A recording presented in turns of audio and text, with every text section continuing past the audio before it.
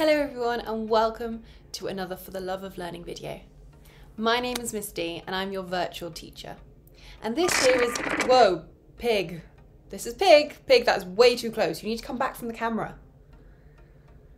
This is Pig, your virtual rhino. In this video, we're going to look at unit fractions. This means fractions where only one part of the whole has been taken. For example, 1/4 or 1/3. Not sure if this is the right video for you? Let's have a look at this practice question. Hidden amongst these shapes, there's a half and there's a quarter. Can you spot them? Either tell the screen or an adult. Pause the video now. Welcome back, let's have a look. There we go. We've got a half just here, and we've got a quarter hiding away in the top. If you think you need more practice with halves and quarters, have a look at my previous videos. I'll put a link in the comments below. Today, we're going to be finding some other fractions, and Pig and I are going on an adventure. Isn't that right, Pig? No, Pig, we are. We're going on an adventure. No, seriously, I'm not joking. I read the script. I actually kind of wrote the script. Yeah, cool. No applause, it's fine. Anyway, should we find out where we're going? Let's go then. Look, Pig, we've arrived. No, it's not the same place with a few extra leaves. Yes, it's got lots to do with fractions. She's not impressed. Should we get on with some learning? I think that might be a good idea.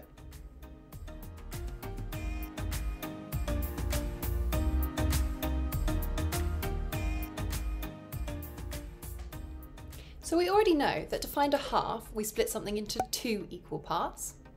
And to find a quarter, we split something into 4 equal parts. Let's have a look at this shape then. What fraction of this shape is red? Well, in total, how many parts are there that make the whole? There are 3 parts, and they're all the same size. 3 equal parts. How many parts are red? 1. So how do we write this as a fraction? Well, we know that there are 3 equal parts that make the whole. So that is our denominator. We need to show that some of it has been taken, that it is a fraction, so we're going to put that line in. And how many parts have been taken or have been coloured? 1. So we've got 1/3. This is called a third. Can you say that? Nice and loud? That's right, a third. Your turn now. Have a look at this shape. What fraction of this shape has been coloured in green? Either tell the screen or an adult. Pause the video now. Welcome back. It's 1/3, isn't it? Because there are 3 equal parts, and one of those parts is green. Let's have a look at another example together.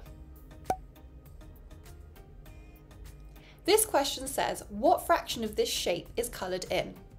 So to answer this, we've first got to figure out how many parts make up the whole. 5 parts make up the whole. So we know that the 5 is going to be our denominator. Let's put that in.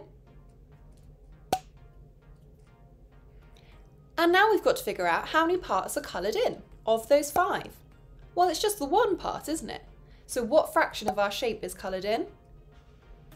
1/5. We've got 1/5 of our whole that is coloured in. Your turn now. You've got 3 fractions. Can you match them to the correct shapes? Pause the video now. Welcome back. Let's take a look. So we've got 1/2, which needs to match to the circle because that's been split into 2 equal parts. We've then got 1/4, which needs to match to the square because that's been split into 4 equal parts. And finally, we've got 1/5 that needs to match that funny shape in the middle because that has been split into 5 equal parts. Good job, everyone. I feel like we've worked really hard today. Let's give ourselves a little round of applause. Hi, Pig. What's that? You want a round of applause as well? Wow, very cheeky. Have you been working particularly hard? No, you just turned up to work. Fair enough. Well, I'm feeling pretty pleased with myself. I feel like we've worked pretty hard today. How are you feeling, Pig? Hungry? Shocking. Why don't you have a go at some fractions, Pig? I think you can do it. Okay, Pig, you're up. Have a look at this shape. What fraction has been coloured red? She's thinking.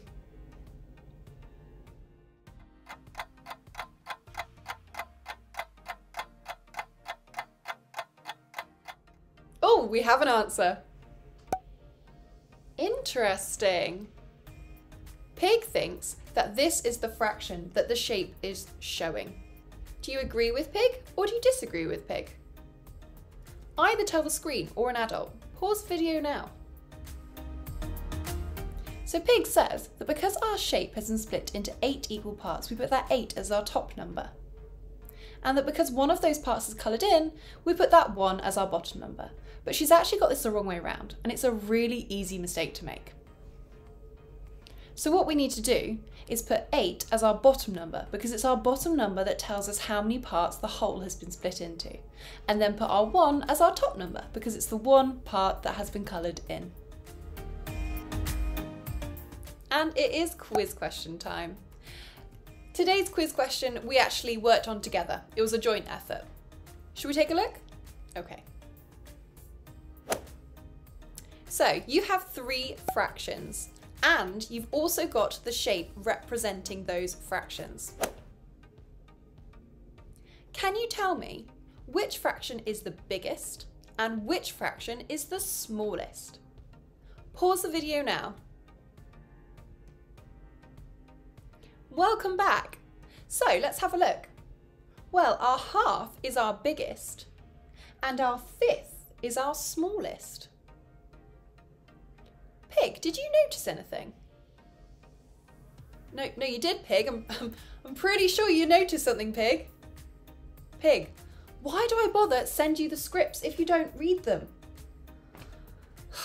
What Pig noticed is that the bigger the denominator, or the bigger the bottom number, the smaller the fraction.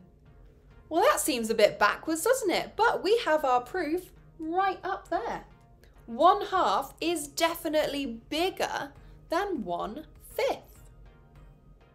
We can't wait to see you in our next video, can we, Pig?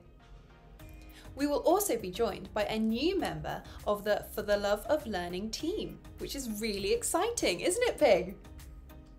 No, Pig, they're not going to get a bigger dressing room than you. Wait, you have a dressing room? Bye for now.